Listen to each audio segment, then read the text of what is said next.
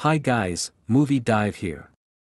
Today we are going to take a look at the recently released film The Tomorrow War. The story begins in December 2022. Biology teacher and former Green Beret Dan Forrester is disappointed after failing to get a job at the Army Research Laboratory. Later, during the internationally televised World Cup, soldiers from the year 2051 arrive on the pitch via a time portal. They announce that in November 2048, aliens called Whitespikes suddenly appeared in northern Russia and had wiped out most humans within a span of just 3 years. The world of the present day sends their militaries into the future through a rudimentary wormhole device, called the jump link. Few return, prompting an international draft, but fewer than 20% survive their 7-day deployment. Dan receives a draft notice and is fitted with a temporal armband to track him and pull him back if he is alive at the end of his 7 days. The draftees are taught that, every 6 days, the Whitespikes crawl back into their nests and rest, called the Sabbath. The draftees are sent forward in time to a battlefield in Miami Beach. However, due to a malfunction, they are dropped hundreds of feet in the air and fall to their deaths, except a small group that lands in a pool on a building. Their commander then orders them to rescue nearby lab personnel before sterilizing the area. The draftees find that all the lab personnel are dead, but recover their research, and only Dan survives the firebombing with 2 fellow draftees, a scientist named Charlie and a draftee named Dorian, who is on his 3rd deployment. Dan awakens in a forward operating base in Puerto Plata overseen by his daughter Murray as colonel. Murray tells Dan there is a toxin that kills male Whitespikes, but not the female queens, and asks for his help in capturing a female Whitespike to refine the toxin to be fatal to them. She also tells Dan that in the past, he became disillusioned after failing to get his research job, divorced his wife Emmy, and died in a car crash when Murray was 16. They capture a female Whitespike but are attacked by hundreds of males and narrowly escape.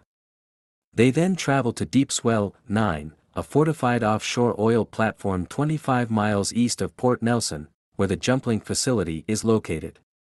Murray succeeds in developing a toxin lethal to female Whitespikes, but it cannot be mass-produced in that time period, so she asks Dan to take it into the past to produce it there and prevent the war. However, the base is overrun by male Whitespikes in a coordinated effort to protect their queen, killing Murray, with Dan returned to the past, just in time. Contact is subsequently lost with the future, indicating that the jump link was destroyed and that the future war has been lost, leading to worldwide mass panic. Dan and Emmy later infer that the Whitespikes arrived on Earth earlier than 2048 as there was never a record of their ship arriving. After finding volcanic ash on an alien's claw, Dan and Charlie consult with Dan's student, Martin, an amateur volcanologist. It is determined that the Whitespikes have been on Earth at least since the Millennium Eruption, in 946 AD. Dan leads a mission to Russia with Charlie, Dorian, draftees, and his estranged father James, a veteran of the Vietnam War. They find the alien ship frozen in ice beneath the Academy of Sciences glacier, and surmise that global warming may have freed them in the future. Additionally, the frozen bodies of a reptilian-like alien species are also found on board, causing the group to deduce that the ship had crash-landed on Earth, and that the Whitespikes were engineered to help wipe the native population off a planet in order to colonize. They then inject the lethal toxin into several Whitespikes who have been in a state of hypersleep, but this then awakens the rest of the colony who begin to attack the group. The Queen Whitespike eventually awakens as well and escapes. Dorian, terminally ill with cancer, stays behind and blows up the ship while Dan and James pursue the Queen. After a fierce fight, Dan shoves the lethal toxin into the Queen's mouth and pushes her off a cliff, to her death. Content knowing that the war is averted and humanity is saved, Dan brings James home to meet Emmy Murray, and is determined to avoid the same mistakes that the future Murray warned him about. The design of aliens is one thing that is genuinely impressive about the Tomorrow War. They do look like nearly unstoppable killing machines with more tentacles that can be handled by humans. But even that sense of dread is minimized by inconsistencies.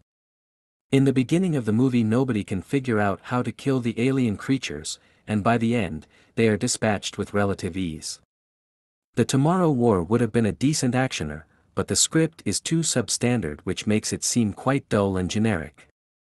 If you like these sorts of videos, do like and subscribe for more. See you again in the next one.